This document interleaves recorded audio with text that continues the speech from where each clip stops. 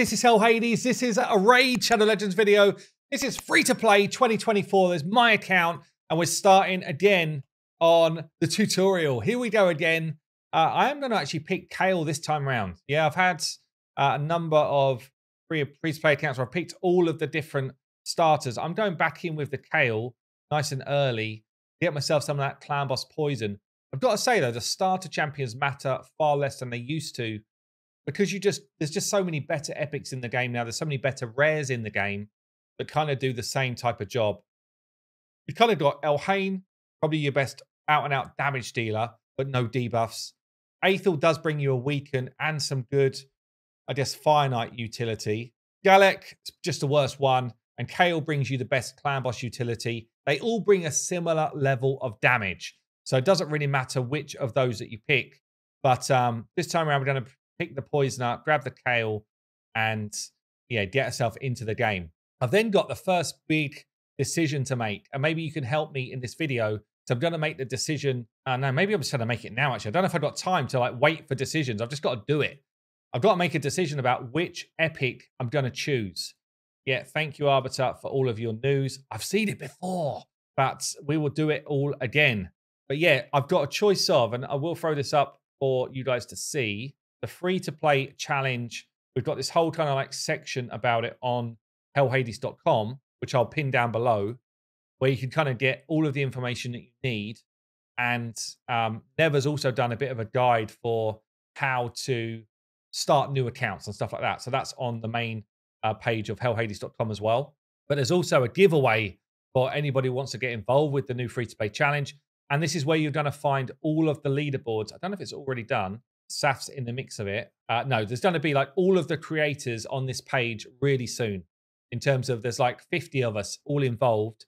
And we're all going to be involved in teams. We did a full stream of basically picking all the teams last night. So you can go in, check out that stream. It's actually about 50 minutes long. Really fun. Had a bunch of the creators on stream live with me. And we were talking about some of our tactics, I guess. And then very soon you'll be able to see here where people are in terms of the teams and what sort of points they're earning at the moment. So that's worth checking out. But what I wanted to talk about was the starter champions. Now, everybody's allowed one starter epic from the new player promo codes. And really there's a few choices to make here, or a few that you could make. I think it's really Mordecai, who massively buffs the new free login champion with an AoE burn. The new login champion gets tons more damage when there's a burnout. He also gives you increased attack for your team, and he gives you a turn meter boost. We've got Allure, who is really good against Fire Knight and Dark Fae, which are two quite niche bits of gameplay, but hard to get through. We've got Deacon, who's just an all-rounder. He's an all-round beast. Speed booster, turn meter booster, AoE decreased defense. Really good for speed tuning for stuff like Clan Boss. So he gains in strength over time. But there are a lot of epics now that do a similar job. Not as good as him, but a similar job. And then you've got Miscreated Monster, who I'd say is more like a tanky carry. So you've got AoE hits. You've got shield for your team. Super good against Spider. And he also brings a Ally Protect, which is incredibly valuable in Clan Boss. So although he's not naturally used as a Clan Boss champion, because the rest of his kit makes 0 sense in Clan Boss, the fact that he's bringing an Ally Protect is huge, actually. It's very, very big. And it could be the difference between you moving on to like brutal Clan Boss or, you know, staying back down on hard for quite a while. So he could end up being a massive game changer. So we're going to keep punching through this, and then we'll kind of get to the point where we throw in a promo code. Okay, so we're in. We get our free stuff. All of these free items you get for day 1 to 6 are all going to be the mainstay items, or at least 4 of them will be, on your starter champion, or eventually probably this dude you get at day 7, who's going to be brilliant, I think. So you can literally go straight in and put the piece you just picked up straight onto your champion, and honestly, just level it up as far as you can. Because it's going to always have these same stats. It always gives you speed at the start. It gives you crit rate, attack percent. It's just going to massively help you grow your damage, grow your pace of doing stuff. I actually do make the mistake, though. I just want to check some stuff here. I want to push missions as quickly as I can. And I don't want to end up doing stuff in the wrong order, which I do a lot. Even though I've done this starter so many times, I do this a lot. So you want to be punching missions as much as you can, and you want to be pushing through challenges as fast as you can as well. So always keep an extra eye on what it's asking you to do in these different areas. Like this one here, win 3 weapons from clearing normal. Do it straight away. Yeah, do it straight away so that it gets you onto the next set of missions. And then that way you end up actually moving on to missions which are at your level rather than having to backtrack and go back and do missions and challenges, which you could have done a while back. You end up kind of, it feels like a bit of a waste, honestly. So yeah, you definitely want to be just kind of like rolling with these things as quick as you can. So now like collected 2. None of this stuff is going to be worthwhile at all for your account. Yeah, it's all absolute trash. So don't think to invest anything in the stuff you're finding right now. Only invest in the stuff that you're being given for free, like that lifesteal gear that we just got there for kind of like logging in. And I will show you some cool stuff you get as like freebies as a starter account right now as well, which is going to be a game changer, honestly. Especially the Call of the Arbiter stuff, which a lot of people, because it's no longer like the big hype, people just won't be aware of it. Beat that challenge there. See that? Got it out of the way. Grab my silver. Thank you very much. And then you can kind of move on. But yeah, check this out. Call of the Arbiter. Absolutely filled with stuff. Yeah, so you can go in here and you can hit the share trailer and it will give you these free things. Yeah, same thing on all of these. See this? Gems. Yeah, you're just going to get free stuff right the way along. So it's actually a bunch of freebies all the way along just for basically saying you watched the episode. I thought you could do promo codes as well, but I think they might have failed. But still, 4-star chickens, tons of energy, all for just hitting that share episode button on each of these, which is going to be huge at the start of your account. So I guess the worst thing here, so if I go Deacon, I get an epic book. If I go Mordecai, I get nothing really extra. If I go Miscreated Monster, I get nothing really extra. Allure, nothing really extra. Feels like Deacon's probably the best bet, but because of the new starter champion that we've got, I'm actually going to go for, if I could copy this, click for gameplay as my one. Click for gameplay and grab myself a Mordecai, who I've never had as like the original starter epic. Grab all of this stuff now. There's no real benefit in leaving it in there. And away we go. So Mordecai has joined the account and he's going to be in the mix now for my like free starter. We'll get him in the squad straight away so that he can start to get some experience going. But don't forget, the absolute prime target right now for any new player is to get their first level 60 champion. Okay, that's your first thing, number one. The second thing is to make sure that you win the free-to-play tournament, which is normally pretty easy to do because most people don't follow kind of like these type of videos to do it, okay? Most people are just super casual. The trouble we've got right now is there's probably a few hundred people that have just started free-to-play accounts to get involved with this challenge, which is fun, but also means that we're going to have a load of these tournaments with people going hard, which is not normal. So you kind of need to suss it out yourself, but really you want to be going all out to win that free-to-play tournament because you get some good stuff. If you can't win it, you definitely want to get the speed items, which I'll show you right now, actually. Definitely want to get yourself the speed items from it. In fact, I've not even got the tournament yet. Maybe mine will pop up in a minute. But yeah, there'll be a tournament that pops up very soon. Maybe it's like level 10 or something, where you can win speed gear as like a definite, but then you can also win things like summons or gems, which are really important to get as well. And honestly, all you need to do is just to go and be active in a whole bunch of different areas of the game, just through the first couple of levels of it. Okay, so obviously I had to get a few more levels on, which is super quick. I've been playing like less than half an hour. We've now got some of the different events running, but you get a free-to-play tournament running where you can get this speed gear, a champion, some other stuff, and then there's a chance to win a shard and some gems up here. As I say, there's a lot of people that will be in the mix right now with all these new free-to-play accounts, but you want to be pushing as hard on that as you can. And then what I've been doing is fast progressing the artifacts area, okay? Because all of this tells you to come back to the same place again and again. You just want to grind through it super quick whilst also beating missions as well. So you want to be doing both of these things alongside each other, ideally. So we're going to keep going on campaign, just doing like the basic stuff. I'm not using my epic right now because all I want to do is farm food to feed into Kale to get Kale to 6-star as soon as possible. Mordecai, honestly, is going to be someone that I pick up and get running with probably in a couple of days. I don't need him yet. He's literally just going to be someone who's going to help me a little bit further along.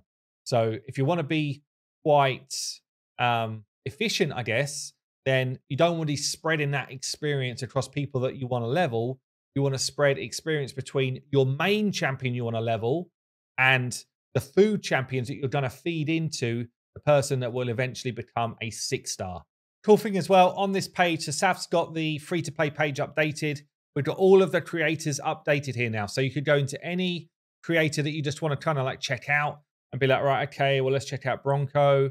And it will take you to his channel and any of the links that they've given us. So if someone's got Twitter as well or X, it will take you to their Twitter stuff. So you can literally just go and, I guess, subscribe to all of these channels. Go and check out all of these creators because they will all be dropping content on their free-to-play experience and hopefully doing collabs with others in their team as well. And if you're on this page and you click Show Community, you can see how quickly people are developing their accounts. So, you know, who's progressing the quickest. Some people are already moving on Arena. I'm literally like half an hour into the game. Some people have already got 154 speed. Kale, yeah, it's cool to see. So you'll get to see everybody's account. There will be a bunch of HH free-to-play variants because I couldn't even get... I tried 3 different names for myself and they were already gone. So yeah, I guess people just been stealing my name. Anyway, cool stuff. Come and like look around. You can see some of the teams people are already using to beat stuff and kind of like start to progress their accounts. Beaten the first artifact challenge. Got myself a rare book. And then it gets you onto this. Win 3 weapons from stage 1, 3 weapons from stage 2. Do all of these straight away. Get them out of the way because they are annoying, honestly. Trust me, they're particularly annoying missions. Right. It's the next morning. I've had a few hours sleep. I actually played until 4 a.m. What does this game do to you? But super cool. So I've got loads of stuff going on.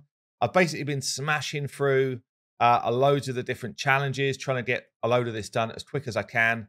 I'm kind of like shard seeking at the moment to try and get some shards pulled this weekend. I'm going to pull shards either later today or tomorrow.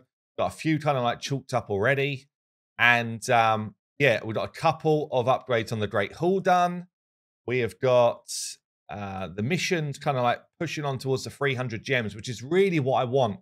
The 300 gems will enable me to buy masteries for Kale.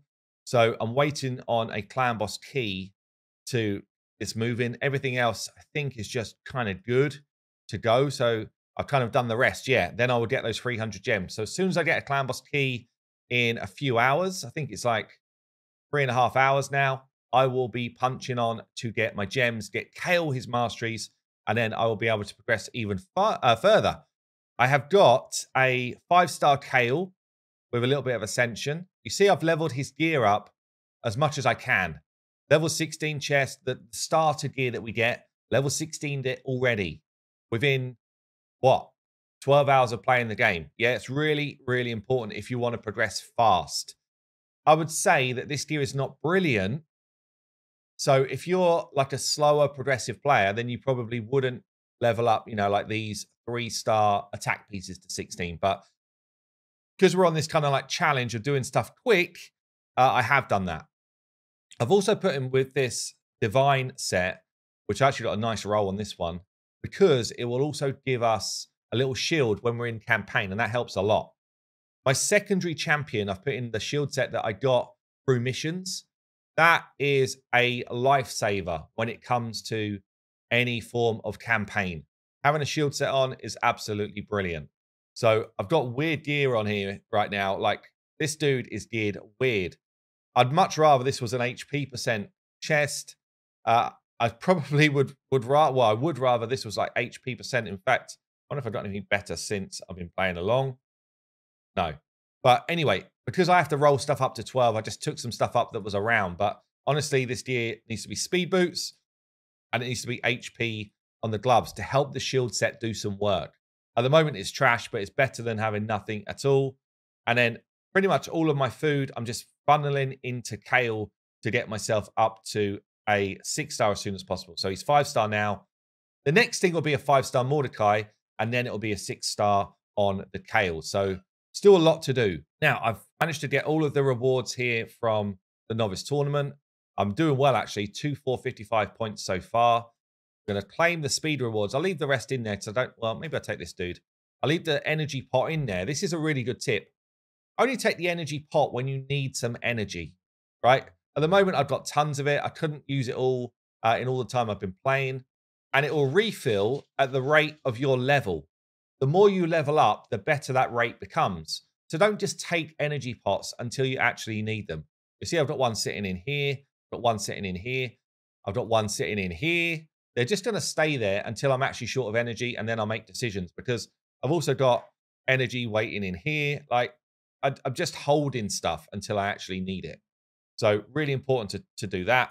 I've held all of the arbiter energy as well. All of that's held until I need it because there's no point overflowing. You actually want to go back down to 0 so that energy can refill whilst you're doing stuff in your life. Let's check out this new speed gear that I just got. We really want to see speed boots. It's HP boots. It's HP boots. Although that could be kind of good for Mordecai in that shield set. If this is an HP gloves as well, go on. Fence gloves, they suck, honestly. These suck pretty much big time. Anything else half decent? Not really. Not a single speed roll on my 5-star gear. It's random what you get. Yeah, it's totally random. But that would have helped me out a lot, actually. So, never mind. It is what it is. We just carry on progressing. That's all fine. I do like using things like the clear out button here. Anything like 1 and 2-star, you're never putting silver into that. So just get rid, keep it clean. Even 3 stars, you're like, am I going to use it? Probably not, unless it's a weird set like Relentless, where you might actually use some of that type of stuff. So yeah, that's a pretty much, I guess I'll just show you around where I'm at. Farm stage 7, it's 5. Like, I just went up until it felt like I wasn't likely to win the next level. But only for a mission or for tournament points. Like, nothing insane. I've not tried to push any of these areas. I've just done it where I had like a moment in the missions where it asked me to do it, because that's what I want to do. I want to get the missions completed as quickly as I possibly can to get all of that kind of like juicy gems and loot from the missions. So that's about it for day 1.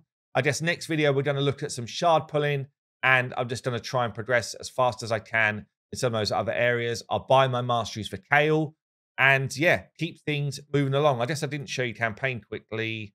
I blasted through normal, but didn't try to 3-star it everywhere. I might try and 3-star it today.